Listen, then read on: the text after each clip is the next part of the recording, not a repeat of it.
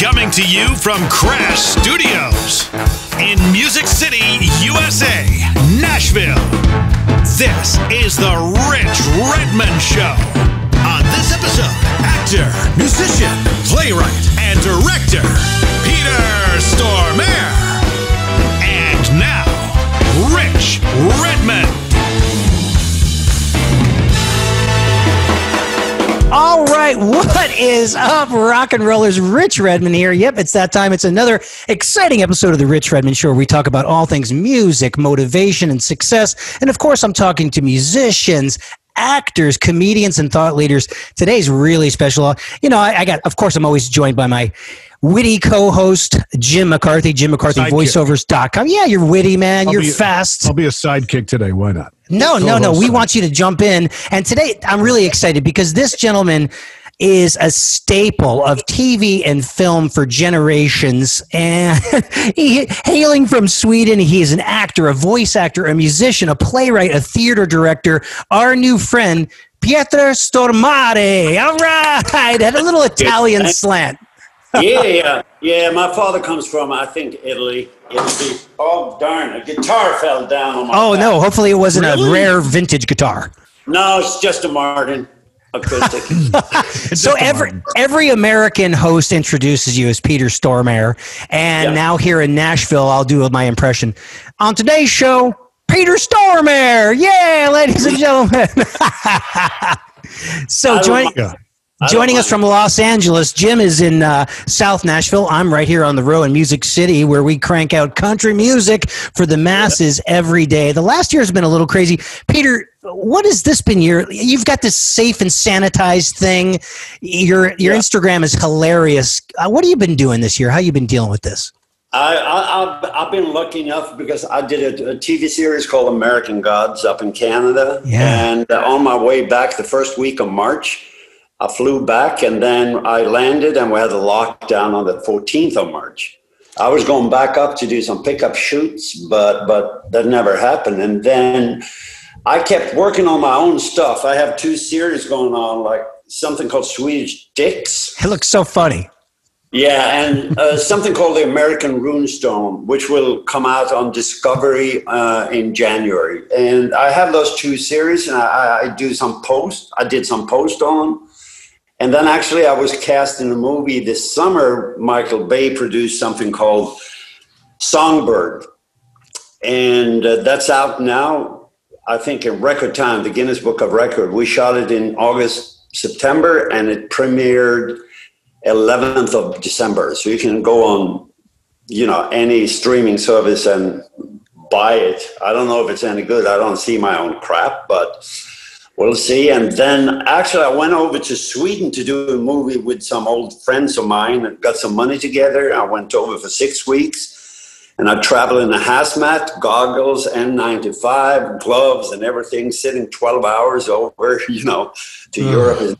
It's not nice anymore to fly. And, like you can't fall asleep anymore. And I'm getting up there in age. I'm devastated because I have so many things in the future plan that the next 5 years is like a plan. I have everything planned out for 5 more years, what I want to do. So, but you can't plan the future because then it screws you up sometimes. But I want to do so many things. I don't want to get sick. I'm trying to stay at home and be safe and sanitized. I have double face mask all the time. Yes. I have goggles if I go into a shop and all that. And I think inevitably we're all going to get sick at one day. And hopefully it has mutated itself down to, just a percentage of what the virus has been doing now. So I just pray for the future. And I it's like this Christmas coming up. I'm sorry, ranting now, but this Christmas coming up. And I talked to some friends and to my family that this Christmas is going to be a celebration of solitude and just staying with the family and not having people over and commemorate and remember the people who have been on this earth before us. Because without their struggle, and they went through a lot, you and I wouldn't be sitting here. We wouldn't have this talk. And I think today I had this conversation this morning with a couple of people. We forget that we just here for a little second for things to happen after our visit to Earth. And I think people in the past were more, I don't know, they had more patience. They sort of waited it out. They knew they had to fight atrocities, wars, and pandemics. And it seems like today we have no patience at all. So these whole holidays for me is going to be to remember the people who walked on Earth before me. So I had the opportunity to be here and to do music, to play, direct, and act, and have, you know, a blessed time of my life to be on this earth. Sure. One day I'll go, but the people I thank are the ones who walked here before me. So I think that's really great because it's coming up, and you know, I've been very. I got the same call. My band was on tour. You know, we play arenas and amphitheaters, and March 13th we got the call that Live Nation was shutting it down. We didn't know for how long, and then March 14th I was on a plane to Los Angeles to see my girlfriend. She's a fashion designer, so I was like, you know, if we're gonna quarantine, I might as well quarantine with this, you know, a sexy blonde girl, and it really made us super tight as a couple because we had a bi-coastal relationship. I would see her 2 times a month, and it went to immediately to 24/7 for 9 months, and we survived, and it really deepened our relationship. But no, man, I feel the same way. I'm very close with my parents. God bless my parents. My dad is an accountant, and my mom was a nurse, and they're still with us. And I am driving to Florida. Just got tested today because I don't want to get in on an airplane, get off the airplane, and go right to my parents' house. You know, it's too risky. But my mom is an amazing cook, and so we're going to have a great time, man. Yeah. But it's important. It's important also to pay tribute to the past. Not all the atrocities and all the shit that happened, but to the people who have made it so we could be here. Sure. Because this planet is not just made for us, this generation and the couple of generations that are here now. We're here for a reason. We're here to lighten the road or the path into the future. And I think something beautiful will come out of this, something really good. I know I have a lot of music friends, musicians like yourself, that's been canceled tours, but a lot of them, I mean, I've gotten together with my bass player, and we have created some great music. He's poor, of course. He was out touring too, going in for the summer to do a world tour. And of course, he doesn't get the money, but geez, we do create. Yeah, you know. I might know your bass player because I remember I looked up an EPK of your band, the blonde from Fargo, BFF. Yeah. Is that still what you're performing under, that title, or no? Yeah, or my name sometimes when blonde from Fargo. No one knows what it is. Because does Teddy Zigzag still play with you? Because he's a pal of mine. Yeah, Teddy. Yeah. So Teddy. Who's your bass player? Johnny Gripark, Johnny G, Johnny Hansen. We met one night at the doing a jam at either the Viper or the Rainbow. That's a really crazy small world. Yeah. Matt Logg, also session drummer like yourself. Alanis Morissette's Jagged Little Pill. That's a nice little feather in his cap. Yeah. So no, it's the 4 of us when we get together, and Johnny's back in Sweden taking care of his mother. But when he gets back, we're going into a studio sitting 6 feet apart, and we're gonna jam. Yeah. Yeah, I was telling Jim, it's interesting, the two cultures, you know, living in the two cities. You know, Nashville is, if I was watching CNN today, it's the only state that's bright red because the cases have just skyrocketed. And then I think we're doing okay in California, but the population is so dense that it's terrifying. Just like even just going out for a run, we don't know all the details. It's like when I'm running past someone, is it in the air? Do I have to stop and chat with them for a certain number of time to catch the molecules? It makes you crazy, and you just want to play it safe, you know? Yeah. I used to go up Runyon Canyon, which is a beautiful park with a dog park up here on 14 acres in the mountain, just a couple of blocks away from me. And I go up, I walk it with a face mask, and people take it off, and then comes a helicopter to take photos, and then they shut it down. And I'm telling people up there, you know, please wear your face mask. Otherwise, they're going to shut this down. And they give me the finger. You know, it's like, come on. You're like, don't shit. I've been entertaining you for 3 decades, asshole. So no, but how did this all start for you? Because I'm sure some of my listeners, I've got a mixed bag of people. They're all creative types, using their creativity and hopefully monetizing it in some way. Jim and I'd like to talk a lot about entrepreneurship and, you know, treating our career like a business. When did you get to the States? How did it start for you? It seemed like how did you catch the bug for the theatrical arts? Man, I was born in the countryside. I'm born in a little village of like 1,000 people. Wow. One movie theater, but this is a long story. I tried to make it snappy and short. When I was 5 years old, I somehow crawled up the bookshelf on a stool, on a ladder or some chair, according to my mother. I picked down the Bible. And I put the Bible under my arm and I started blessing people in my family. And then I walked around my little neighborhood, a couple of houses, and knocked on the door and I blessed people. And my mother was very embarrassed. And I went to the Baptist church when I was like 5, 6 years old. And nearby, just a couple of blocks in a small village. And my mother or my brother had to come and pull me out because I want to get saved all the time. But at the same time, around 5, 6, I told my parents they weren't really my parents. My real parents were Californians. And one day I have to move to California and leave you guys here. And they asked me, and according to my mother and father, I was saying this my whole young life.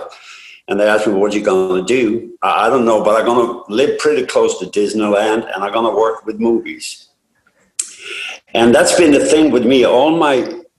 If it's premonition or if it's a dream or something you tell yourself, but I always knew since I was little, I'm going to live in California, close to Disneyland and work with movies. But I never told anybody except my parents. I didn't tell my friends. Even when I got older and 20 and getting in, seeing theater for the first time in my life, I saw movies. Clint Eastwood was a big star in my life, you know. Yeah. He still is. But then seeing theater for the first time in my life, I was down in the capital of Stockholm. I saw theater. I started to cry. I couldn't walk out in the mission because I felt like God had given me a house, a home, finally. So that's how my career started. I think I'm one of a kind because growing up in a small village, now covered with snow up in northern Sweden, and I'm one of the few who got out, I guess. But I think it's something that I had a voice within me that's always been leading me. I have some kind of a guide that leads me and had done so since I was born. Because some people have called you and you could say this is true or not, but some people call you a medium. Do you identify as that? Because I used to be married to a medium. I have the ability. It's very draining sometimes. It's very draining, but some people that needs my help, I do help. Like Reiki or? No, yeah, sort of. It's through prayers and some kind of meditation and hands. But I've even been in airports. This has happened throughout my life. I've been in airports where I'm seated all alone. Usually I try to sit in solitude. And I've had people coming up to me and say, you are a believer. I can see there's something around you. Can I ask you a question? And then we start talking about, things that are very dear to them. Even a guy came up to me in the staircase and he went back and he said, oh my God, you have a light. I need to ask you a question. He said about my son, he wants to become a musician. And I think, when we started talking and I said, let him be a musician. You can't control his life. Let him have his own path. And he thanked me and hugged me. So sometimes it happens in airports. Whenever you come to an airport and you hear somebody, it's called angels in transit. You hear somebody whistle.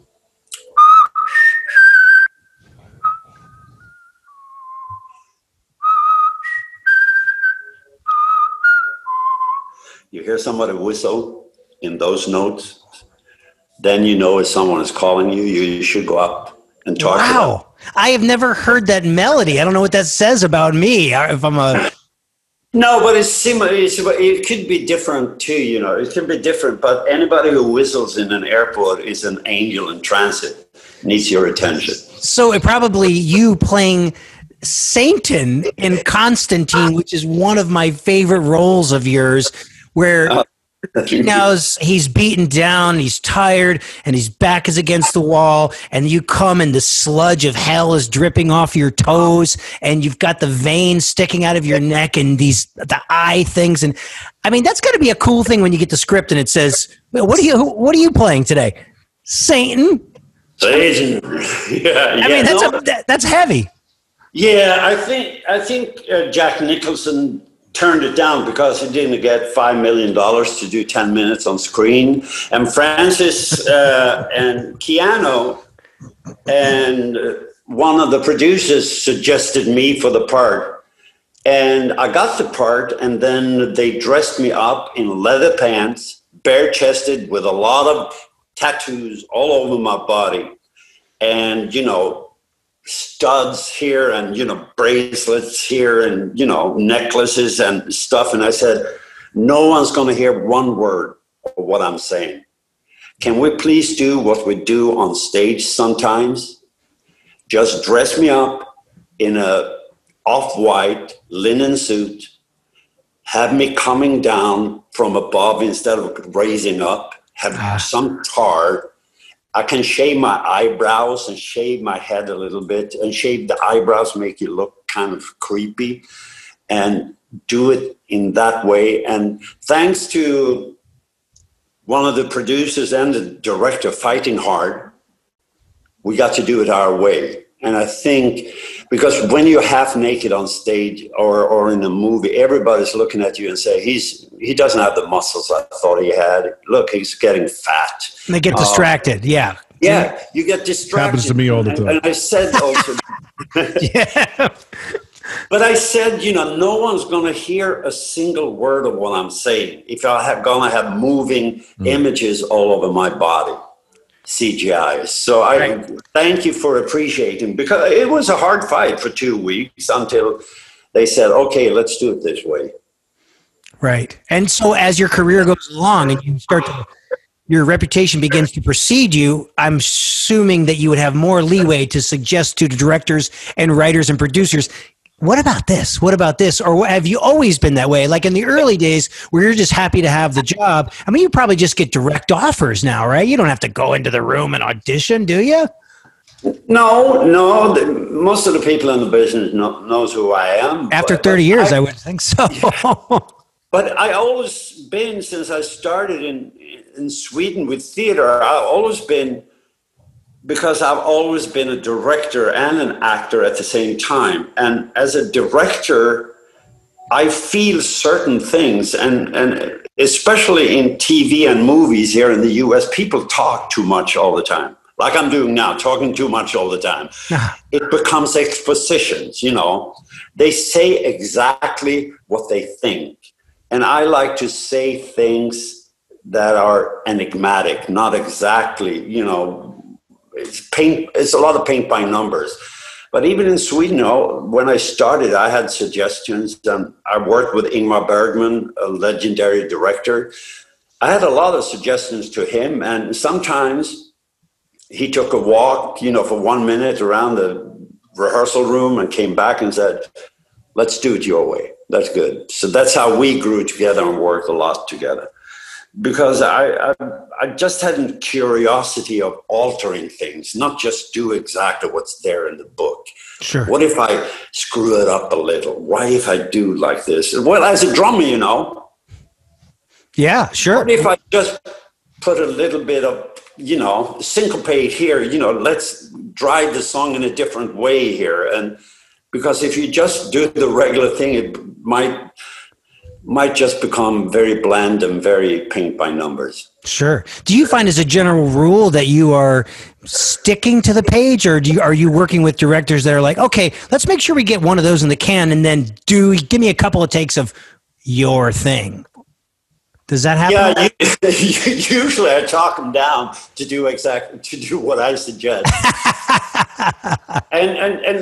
But most of the writers and directors are smart enough, and a lot of them know that a creative actor contributes so much more with the heart than someone coming in just delivering even a typo.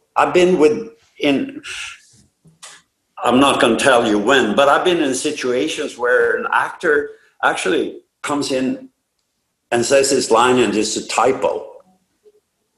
And they say, no, that's not the line. And I think, poor actor, you learned a line, it's a typo, and you didn't even have, they don't dare to tell somebody, this got to be a typo. I can't say this. It's unfortunate in this country. It's been like they've been whipped to hit the mark, say the line, get the hell out of there, and hopefully you get a paycheck. Right. And I'm not a greedy guy. I have a house. I have one car, but I have no jewelry. I have a couple of guitars. They're very cheap. They look like they're expensive. But some of the things I've collected since I was young and have been with me. But I lead a pretty simple life. I've never been in it for the money. Sure. I do it for my soul. And I try to just, also on a set, I'm there, I think, not just to become an actor or being on a screen. I'm there also to connect with people. Same thing as music, right? It's like a high form of communication. I feel like the language of music, like the acting classes that I've taken, I'll have someone say, you can tell you're a musician because you heard the music in the lines. So I feel, there's a cross-pollination there. It comes handy. I mean, everybody makes fun of Bruce Willis playing in a band, but I think like a dancer, they're usually good at playing piano, guitar, or whatever instrument, and musicians are good actors, and actors do have a musical ear. Yeah. You got to be able to sing and perform. If someone tells you, you have an offer here to do a musical, you try the best that you have. I've tried the best to whatever I had. I got offered a thing here, I got a part, but then I couldn't do it. But I would love to be in a musical, and I wouldn't say, no, I can't sing. I was taking lessons and I got the part. So I think the musical ear combines musicians, painters, poets, actors. The best actors do play an instrument. Jim, haven't you noticed that too? I mean, I feel like I did some research one time and I was just compiling a list of all these successful actors in Hollywood that play a musical instrument, and it is vast. And many of them were playing instruments and acting at the same time. And then eventually one of those things like took over. Like, say you worked with Johnny Depp. He moved to LA to be a rock star, but got sidetracked with this pesky movie business. Pesky. Yeah.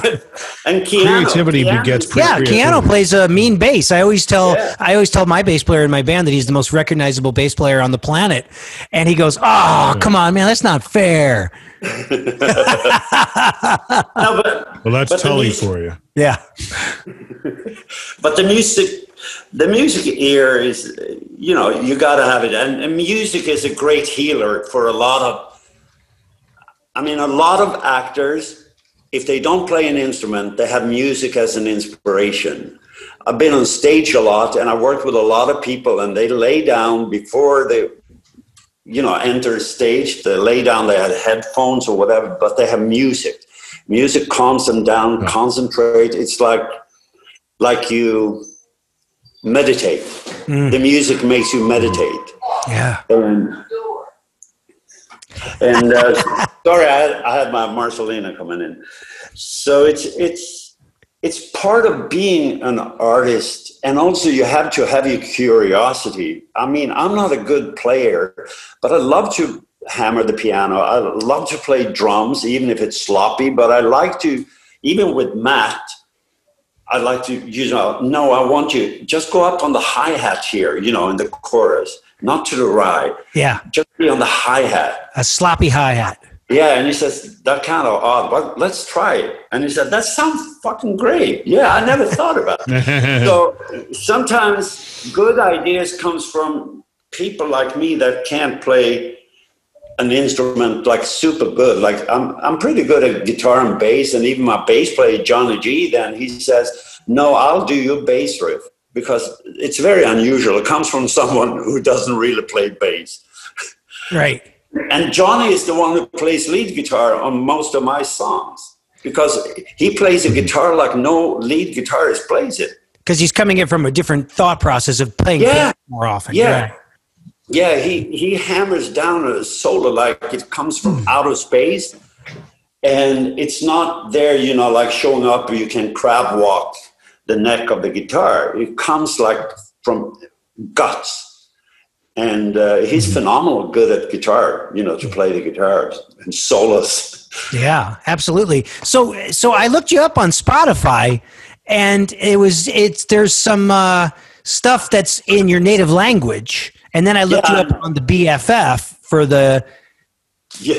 Yeah, I know. I'm not very good at publishing all my music, and I should do it more. I should collect everything I have now and put it out there, because I don't know what's on Spotify or Pandora or what's out there on YouTube and stuff. And I have a lot of material. It's just I'm going to collect everything and put it out there. I don't know, give it away for free. Yeah. I just love to do. My biggest thing is not to be in front of an audience. My biggest kick is just to create from scratch in a studio. Do you prefer that part of the process more than saying, okay, we're going to go play the Troubadour tonight? Yeah. Yeah, it's always been, unless I'm in your band and you have some roadies taking, you know, striking the set and taking care of everything, and you can just go home or hang out with the girls or with the boys. But it's always been hard for me to be there and then pack all the stuff and then head home, and the adrenaline. Yes. You have to sort of try to kill your adrenaline, because you have to go up early tomorrow. You have to go home. Yep. And that's hard at the end of the night, right, Peter? I mean, like we get off stage usually when the world is normal. Our show is 9:15 to 11 p.m. And by the time you wipe the sweat off, you know, kibitz with everybody, have a cocktail. Before you know it, it's 1, then it's 2. And it's like you're just trying to come down from that high of being in front of 20,000 people and sharing that message, you know? Yeah. Yeah, I have maybe 200 or 2,000, but it's enough. My biggest enjoyment is like, for me, it's like going, I've been to a shrink twice in my life in New York. And then I realized the shrink is only a ball plank with myself. I'm just sending her a ball and she puts it back in my hands, and I can take care of this myself. And music, being in a studio, I'm working in a collective community with other people and their ideas, listen to it, and hearing, you know, something after a couple of days is the greatest healer for my soul. That is no doctor, no psychic or psychologist or whatever have the same healing effect on me. It might not be for other people, but for me, it is sometimes just to strum a guitar and put down a couple of things on a garage band with a click. Mm-hmm. Sure. Is enough for me I feel clean. I feel great. My soul is healed from all the wounds. Yes.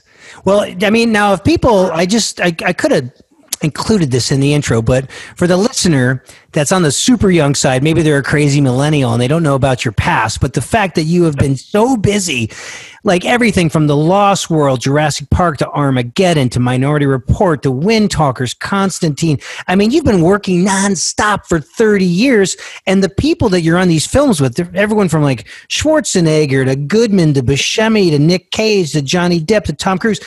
What did you learn all these years working with these personalities and learning the art of collaboration? If you had to write a memoir or tell a young actor some advice nuggets that you got along the way, what would that be? I've always tried to be myself. The first time I worked with Oh boy, with the. Now you had to cut this out, but Bruce Willis. The first time I worked with Bruce Willis was Armageddon, and then we became friends. But he came in and we had a scene together, and we had shot for 2 weeks, and then he came on because he was on another show, and we could shoot some stuff with Bay without Bruce Willis. And then he came on, we had a scene together, and I had the last line in that scene. And he added a line, but in text, I said, we have this thing, my uncle have a thing up there, a GPS in the missile. He will find your head and blow up your whole body. And then he said, well, in Texas, we have shotguns. I'm going to take you down. And then I said, but, I have another uncle too in Minsk. He can do this and this. And he came up with a new line. And finally he shouted, Michael Bay, Michael. I got out the last line, and I said, it's not written that way. Otherwise, the next scene for you will not work, Mr. Willis, because I got out the last line here. Otherwise, you're not going to get your gas for the thing, blah, blah, blah, blah, blah. I took him on the side, and I said, I have the greatest respect for you, but let me have the finish line. It's going to help you in your performance. It's going to help me because you're in my space station, and you have to oblige to my rules. Otherwise, you're not going to get what you need. And he looked at me, and then he sort of did this on my face and said, you're right. I was a prick in there. I'm sorry. Let's go back and do it your way. So, and we became very, very good friends. And I really admire Bruce Willis. I admire a lot of actors because they're very sincere. When it gets down to the real business and what you do in front of a camera, being 2 or 3 people, when it gets down to, ready, steady, go. We're all nervous. We try to do the best we can. And most of them are, you hear horrible stories about Tom Cruise, Johnny Depp, Bruce Willis, whoever, Schwarzenegger. But I never seen that side of anybody. Yeah.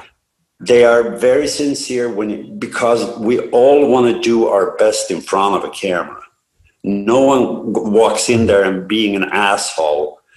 You can have a fit and scream something, but then it takes 30 seconds and then it's like rehearsing with a band. You can scream and say, you're speeding up. I'm not speeding up, you fucking, then, and then you just say, well, what's the problem? You solve it in 30 seconds. And with all of these people, I've just seen good things. Sure. I've seen good things and sincere people. And I worked last year with John Travolta. I had 2 scenes with John, and I admired him since, the mid-70s. Yeah. And he was so anal about getting it right. We rehearsed, and we sat together outside before we started shooting, rehearsing the lines and saying, does this fit? Should I say this? And he's asking me, I'm asking him. So he was really, really keen on doing the best that he could, and myself too, with that 2 little scenes we had together. Instead of just saying to me, you just say yes or no. I'm doing the show, I'm the star. So you stick to your lines, and I'm just going to rant. No. And most of them know the better the co-star is, the better you get. Right. It's right. Gretzky couldn't win Stanley Cup on his own. He needed guys to pass the puck. So he could score. And most of them are pretty smart. They know that they need the support of a good cast. It's a creative ensemble. Do you feel like you can over-rehearse? Do you prefer between over-rehearsing and under-rehearsing? Which one would you take? I would do under-rehearsing because it just makes it more alive. And when it comes to music, it's harder. It's harder unless you're super, super professional and you play together for a long time and super tight. I'm not that good of a musician. Then I need to rehearse. But when it comes to acting, I think I go with the under because it gets more fresh. Sure. And I always tell a director, I like to do the scene. If we do it 4 or 5 times, I like to do it 4 or 5 times, but each time a little bit different because I'm also love to editing stuff. Growing up with people being editors, I know for an editor, it's so nice to have a scene that has a topography that's not, you don't exactly do the same in each take. Are you with me? So the first take is maybe a little slower. The next one is a little bit more angry, and the next one is more sincere but fast. So they can pick and choose. So they don't get a flat pizza. They get the topography, you know, and that's what you want in a scene. I love that. Music. You want the music in the scene.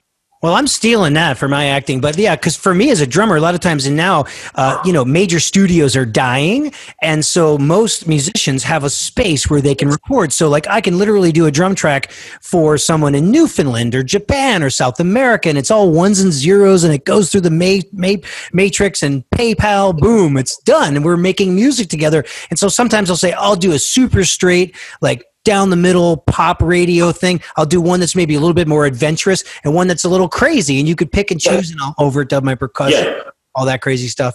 Now, why do you think the Beatles went in and they did the track like a slower track, a fast track, doing this and speed it up on the tape machine or whatever? Yeah. They just so that you don't get caught up of being the same thing all the time. Sure. I mean, a lot of actors and a lot of musicians become recognized because they can do that guitar solo and they play it forever, and then in Vegas playing that song forever. And the same with some actors, they fall into a trap which they hate to be in. They have to have the same hairdo and the same clothes and the same style to make an income, and that's a trap for a lot of people too. Yeah. But I like the variety, and that's why I do a lot of.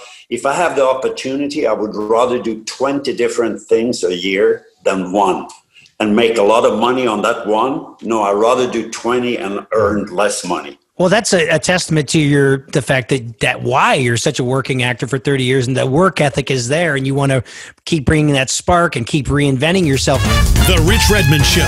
We'll be right back. Henry Ford once said that if you need a machine and don't buy it, then you will ultimately find that you have paid for it and don't have it.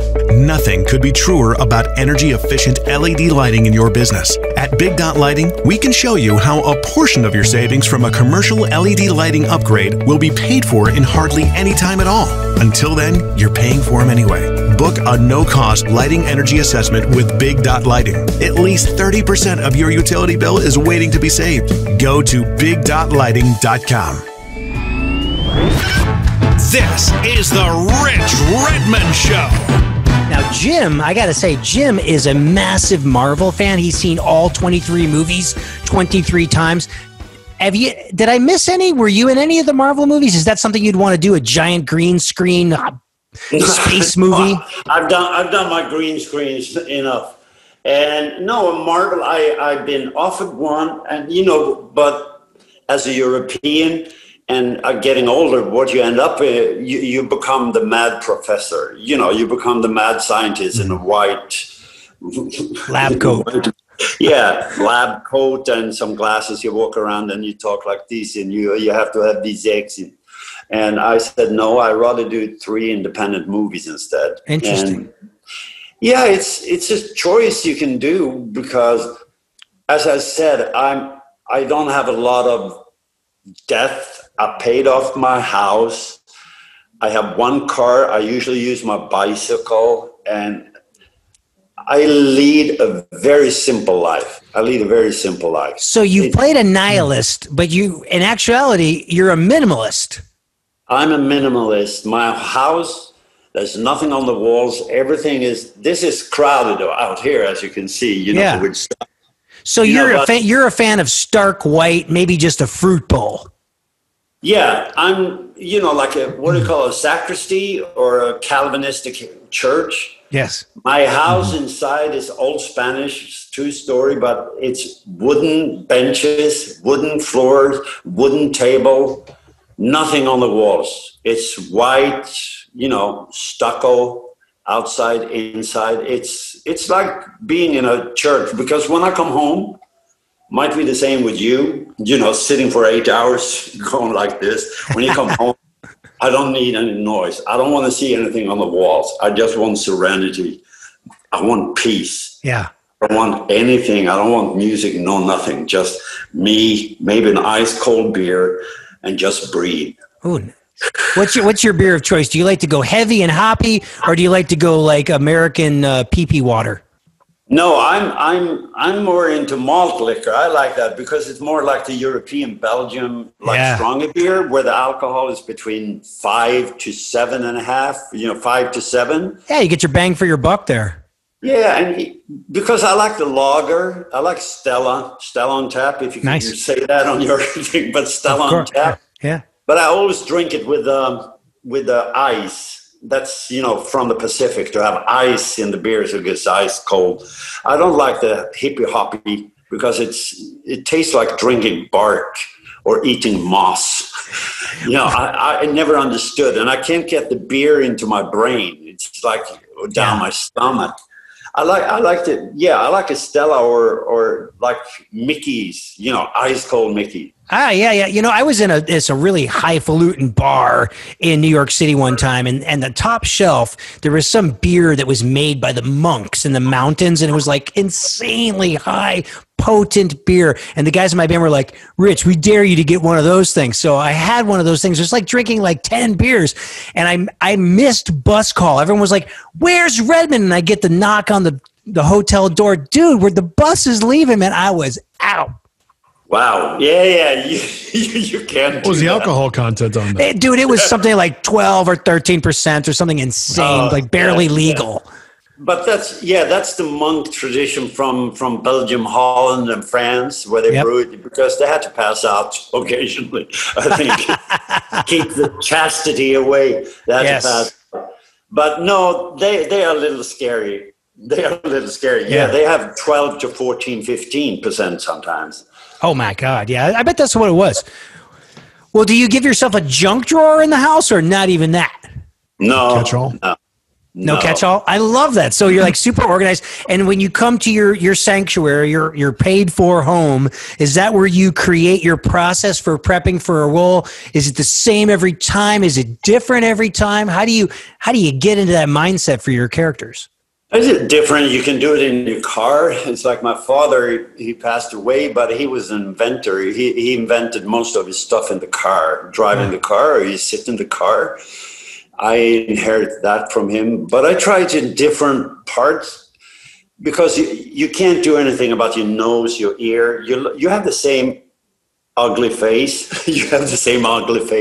But at least you can try to maybe slim down or gain some pounds.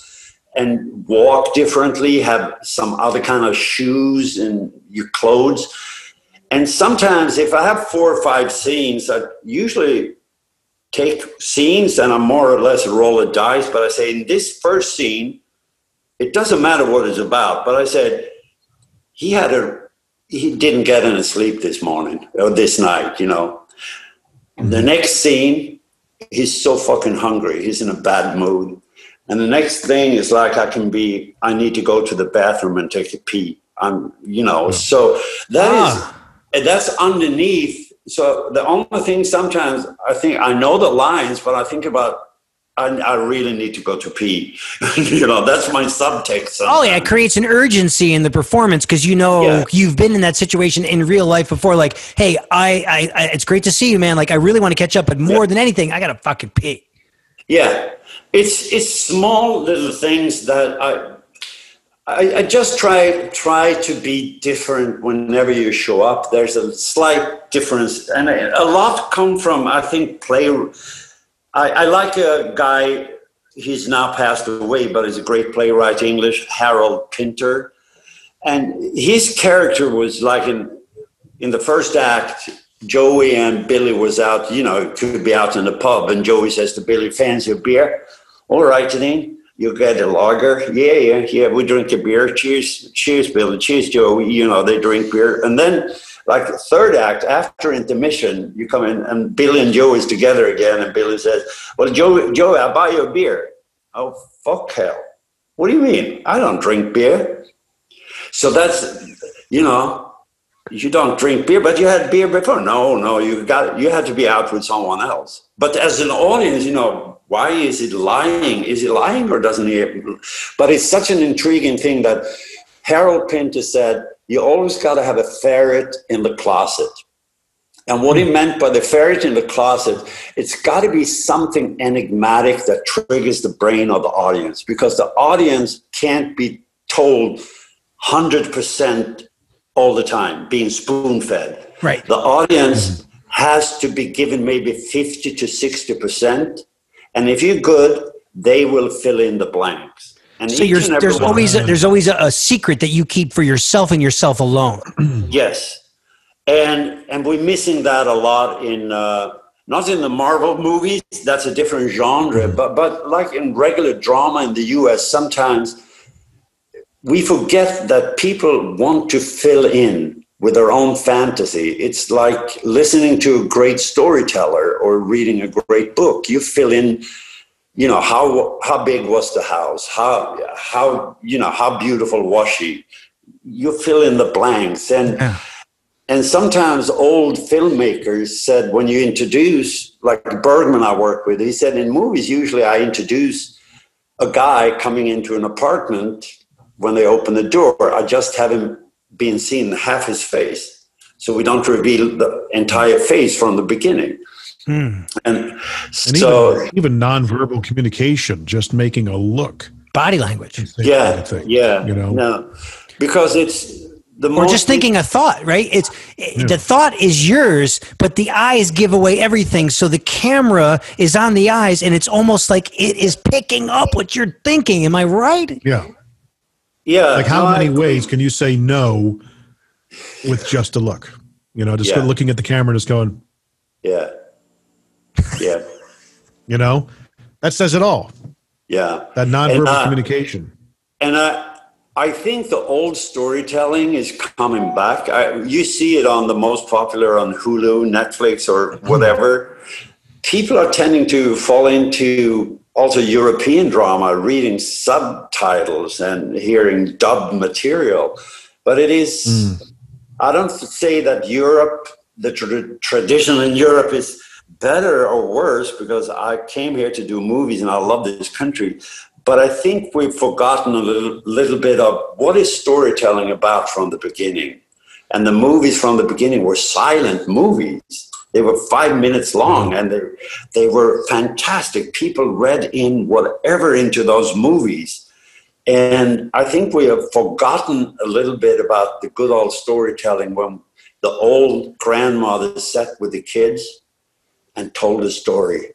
Yeah. And the kids were all fantasizing and using their fantasy, you know, and there was something dripping in the room next. And they went into the room and they heard the dripping.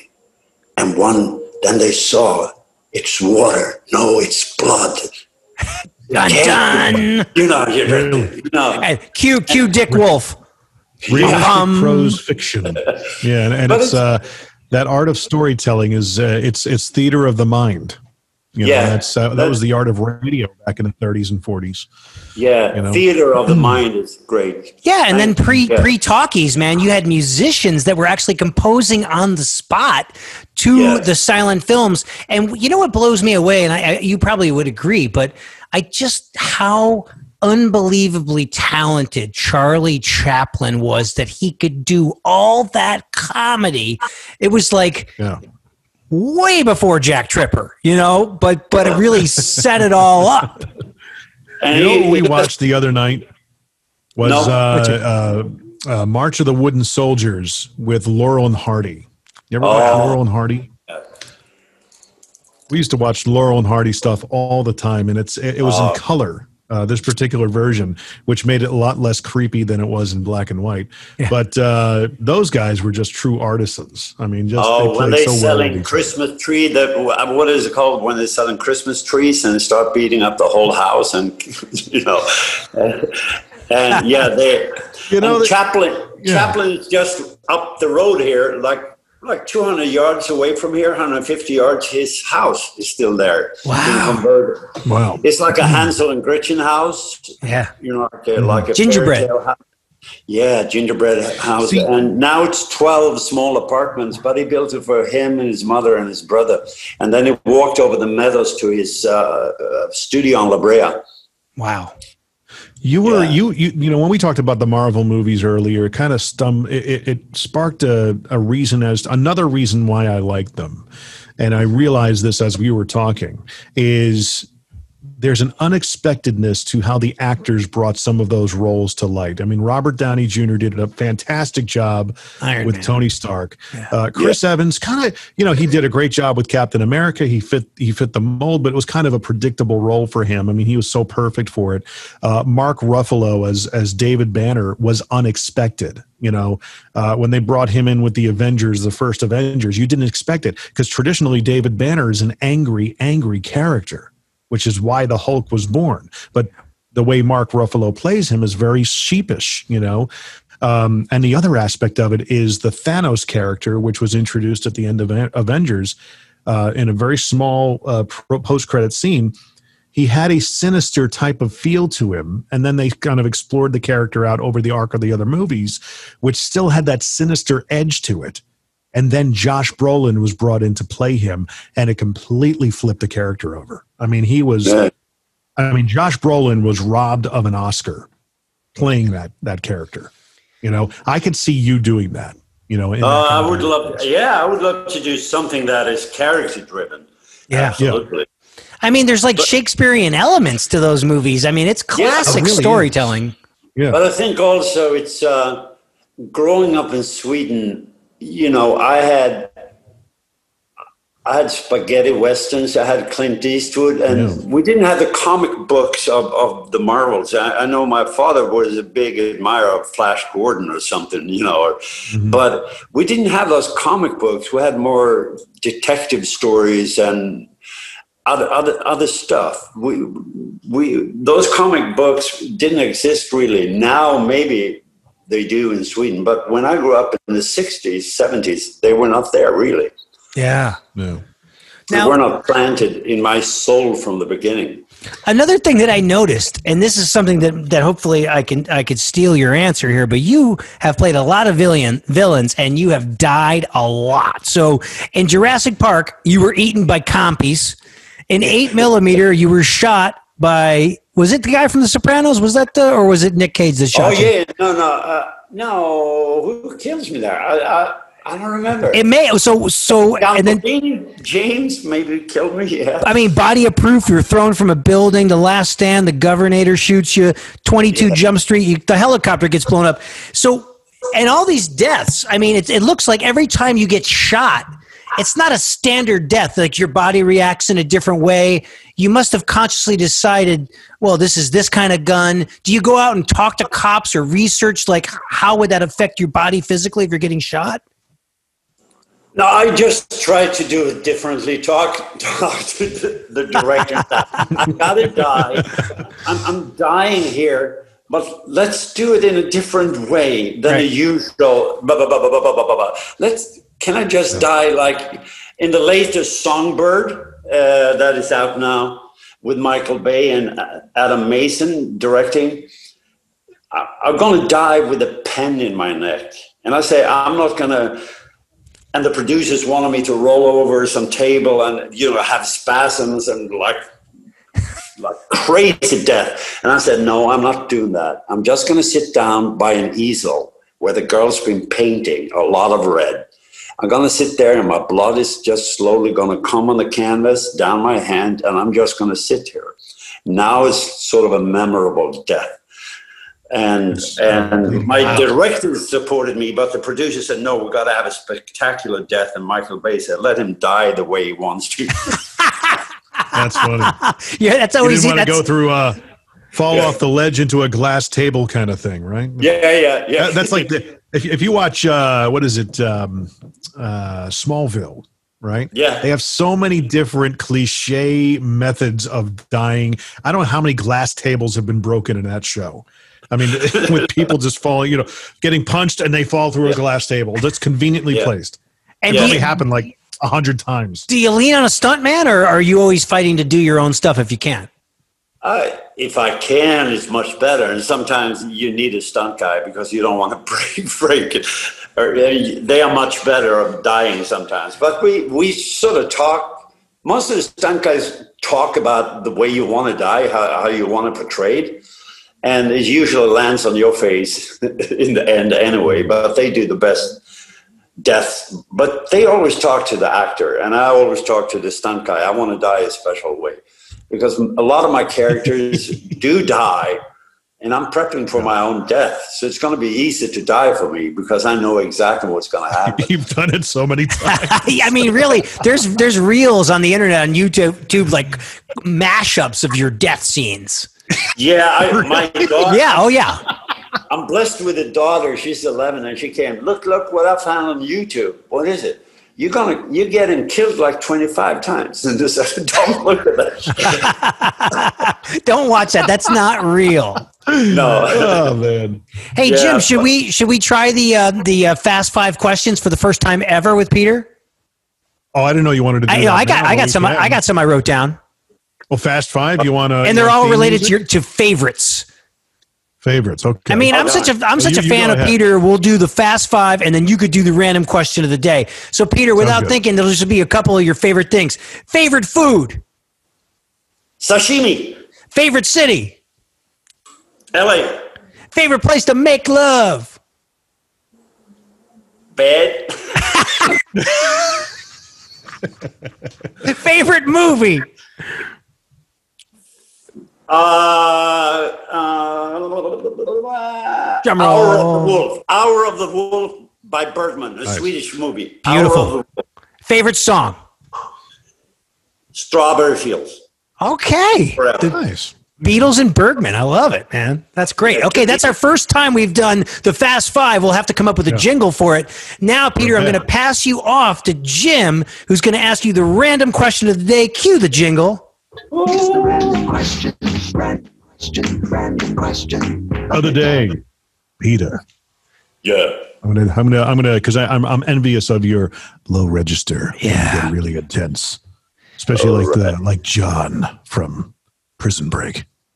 All right. Intensity. All right. Yeah. What piece of culture or trend has died out, but you would like to see it make a comeback? I'll ask that again because it was probably too intense.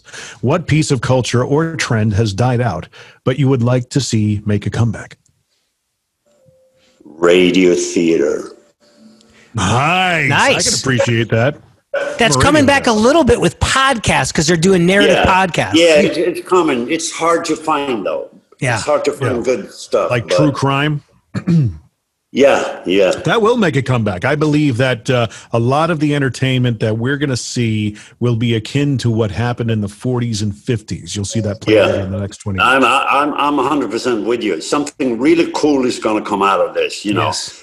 We started to get very innovative here, and we have to come up with something. We can't just sit back and say, shit. We have to be innovative. Good things come out of discomfort, man. I mean, when you get uncomfortable, that's when you get your back put up against the wall. Yeah. It's never too late to start a rock band. If you're 72 years old, you want to start doing the thing you wanted as a 21-year-old, just do it. Oh, we're getting the motivation out of Peter. I like that. Do it. Open that florist shop. You know, do your dream. Well, hopefully the florist shop will be better than the ones we order from. I'm almost off ordering flowers online. Here's the deal. You type in flowers on the internet. Well, the first thing that comes up, 1-800-FLOWERS, right? And then you get this picture of this gorgeous, beautiful bouquet. And by the time it gets passed, the buck gets passed to all the third and fourth parties. By the time it shows up at the door, it's this sad little thing. It's like 1/10 the size. And you got to call and go, that doesn't look like the picture. I want my money back. Horrible. That's in my experience. So Jim does a lot of voiceover work. Do you, I mean, I've seen you on a lot of cartoons and things like, do you enjoy doing games. that? Yeah. Video games. Oh, do you like that as much as the camera on camera work, man. Yeah. That's like being a kid, doing voiceover, to be alone in a studio doing 3 different characters. You know, it's like, hey, get the heck out of there. That's not your dwelling. Hey, I'm doing exactly what I'm supposed to do here. This is my place. Get out of there. You know, you play with your voice, and they guide you. Usually they are very good directors in anime. And it's just good, clean fun. And if you do a feature, I usually end up in my skivvies because the air condition can't be on. So it's just... Oh, my God, right. You have to do like 4-hour session. You end up in that first outfit from Constantine that they put you in the leather pants and no shirt. Yeah. So now looking back, you got this amazing body of work and you have the energy of a super, super young man. So you're nowhere near finished. But if you look back on this body of work, what are some standouts that you say, man, or were you saying in the beginning of the interview that you don't watch your own stuff, or no? I doubt anybody does in our business. Really? No, it's like listening back to music too. You might like the song, but you also hear the mistakes where you should have done it differently. You just see your ugly nose, my ugly nose in my ears, and you just see things you don't like. It's like watching yourself on the beach, a photo from your vacation if you had one. You don't say, wow, I look good. Look at this guy, you know. No, it's hard. It's interesting because I produce a lot of podcasts, and one of the things I tell my clients, I'm like, listen to every episode. That's how you get better in radio. So you can learn what you're doing wrong and what you want to improve on. But you don't need to do that because you're just naturally good. you're really good at what you do. But of course, sometimes you have to see so you don't become a mannerism. So you have the same thing, the same ticks going on in each movie. You know, you have the same. You see that on stage. I do that. Yeah. I've been very aware with voiceover stuff that I do that I'll hear different intonations and the way I land on the end of a sentence and stuff. And I hear it back and I'm like, I got to switch that up somehow. It gets annoying to you, you know?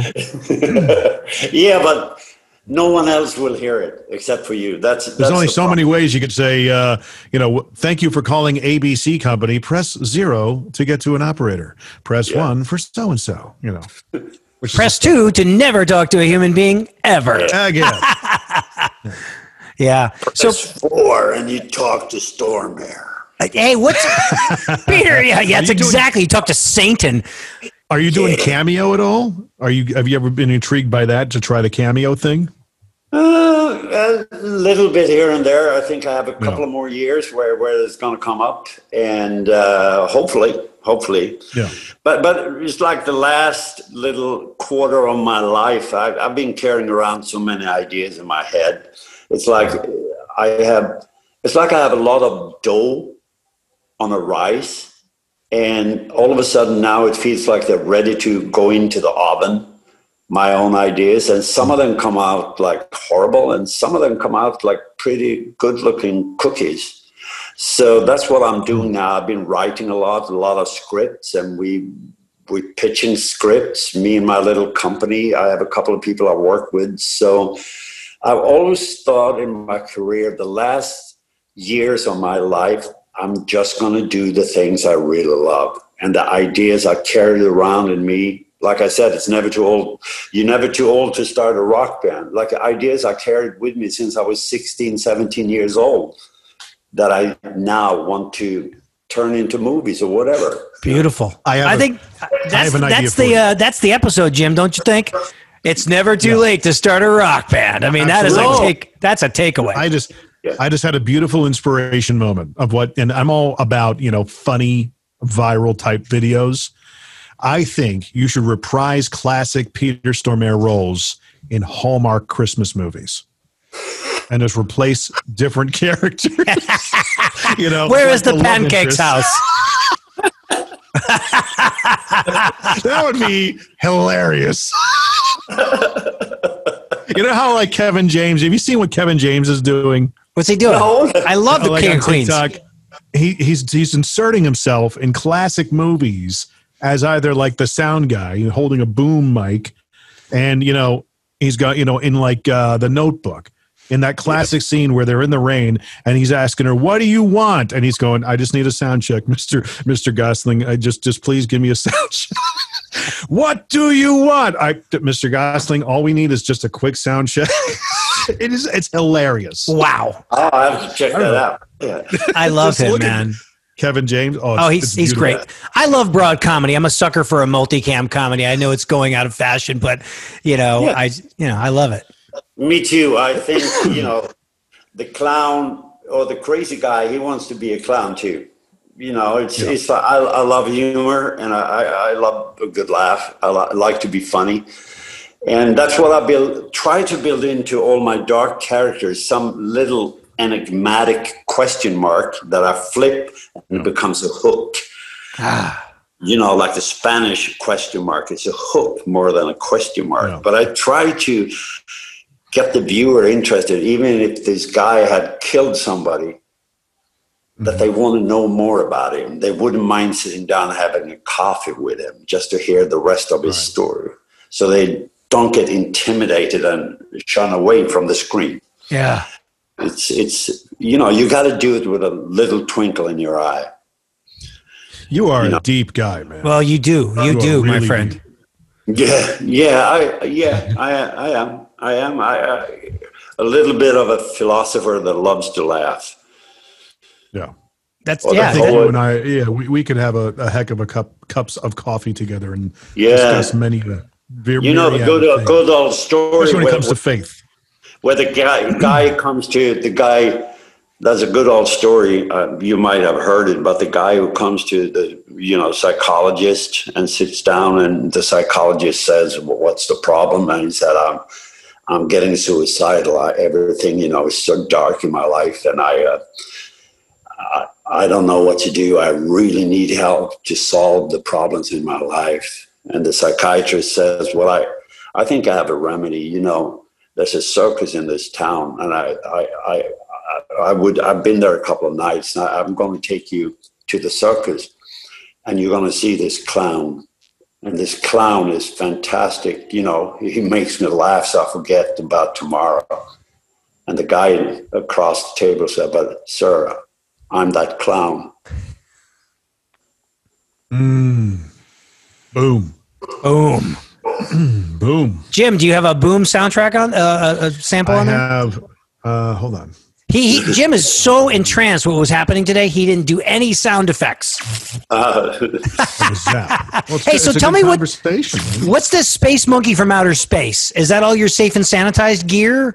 Yeah. It's something that me and my wife, we've been married many years, and she's from Japan, and we've been creating since we have a daughter together. She's 11 now, but we started when she was 3-4 years old. And I had a story that is called The Space Monkey from Outer Space. I started telling her, and then I wrote it down. My wife is a great cartoonist, anime, and she created all this like little space monkey and his friends and all his caricatures and all these beautiful little living creatures from outer space. So now we open up a web shop, and we work with a company called the Brothers Marshalls out in Malibu. We're going to be in a store. And unfortunately, because of the pandemic, no one is, you can't get a T-shirt anymore. You can't print it. Everything been closed for 9 months now. So unfortunate, and it's still closed. So it's a little bit bad timing. But it's going to get out there with more music, and there's Space Monkey music too. He does music. Wow. So if you're going to get it, Space Monkey music and Space Monkey gear, it's a lot of cool things coming up. And she's she can draw anything, and it's cool. It's all about this monkey from outer space, and he loves Earth. He doesn't understand people, but he loves foliage, the leaves, just to lay in a meadow and see the leaves, because they don't have that in outer space where he's from. No. And he's trying to understand what human beings are all about, why they're running around like crazy when they can just watch the leaves move and rustle. Yeah. Yeah, well, surely we're not the only life on this, like on a planet. There has to be some other people watching us out there going, these idiots. But yeah, people can learn more about that. Click the link at the real Stormare on Instagram. Yeah, on Instagram. Yeah, I'm on Instagram. It's like, I can't be on Twitter. It's so many angry people. You say something and you get, oh my gosh, you're right. So much anger, and I can't even watch it anymore.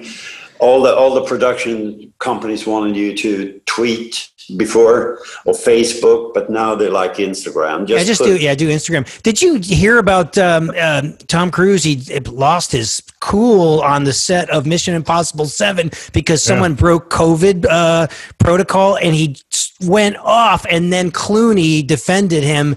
And it's like, maybe I'm a couple of days behind now, but I just saw that on the net. So. No, I heard it. On NPR, and it's like like someone called in an NPR and said, he's doing the right thing, but what about us? I'm working as a nurse, a male nurse, and we were just screamed at from our supervisors to wear the same PPE for 5 days in a row during the pandemic. So. All of a sudden, this comes into the news when we've had this for 9 months, where we are dying, trying to save a lot of lives, but we ourselves are dying. Yeah. So my thoughts are going out to all the people working in, hospitals and absolutely, and all the retirement housing and senior living, and rightly so, because when you shoot a movie, you should hold the restrictions. I've done 2 movies now under COVID. And it's very, very important that everybody heed to the rules. And he could have done it in a more graceful way, I guess. I mean, if one person breaks the rules, it puts everybody at risk. I mean, it really... to close down a production for a week. I know it happened to a couple of friends of mine in Europe. They had to close it down. And no Bond company gives an insurance anymore. If it's COVID, you have to pay for it yourself. Wow. So that's why a lot of people don't want to shoot, unless they have some kind of guarantee, like a buffer zone. If it's closed down, so at least we can make 1 or 2 weeks, we can close it down and come back. Yeah. But you have to have that in the budget from the beginning, and that's why he said we're like 1,000 people working depending on this movie. The people can lose their jobs, and we should. Just listen to the rules and regulations. We're all trying to walk through this together. So rightfully, he could have, as I said, addressed it differently. I would have taken them to the side and said something. Yeah. Or tell the producers to, But of course, it's rightly. We should all listen to the scientists these days and not to other crazy people. But my heart goes out to all the people in the hospitals that doesn't have the standard PPE and can't get the right masks. And we're all tricked into think the vaccine's going to solve it all. But we have to ride this out. Yeah. Our ancestors rolled everything out so we could be here. I'm sorry getting into deep waters again. But no, it's fun. Absolutely. Well, man, I so much appreciate you spending this time with us. I'm a massive fan, and I hope that this all goes away and society comes back one day and we can all get together and be creative, and maybe we can make music together at someday in Los Angeles. Absolutely. I would love to. Yeah. Make contact when you come out here again. Absolutely. I would love to see it.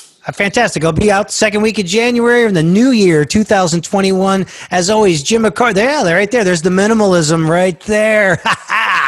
That's as busy as it gets. Jim, I love you, man. Thank you for your time and talent. We always have a good time. We get to do this with Mark Shepard next, the actor from the TV show Supernatural. Have you ever encountered Mark?